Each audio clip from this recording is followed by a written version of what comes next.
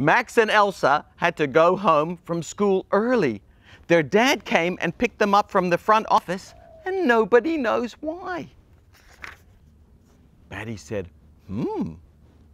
He immediately turned to Atticus, who was sitting beside him on the bench that goes in a circle around the big old tree. Atticus, you're not going to believe what happened. Max and Elsa had to go home from school early this morning. They got picked up from the principal's office, and their dad doesn't know why. Atticus said, Really? He immediately turned to Deborah Jo Wu, who was sitting beside him on the bench that goes in a circle around the big old tree. Deborah Jo Wu, wait till you hear this.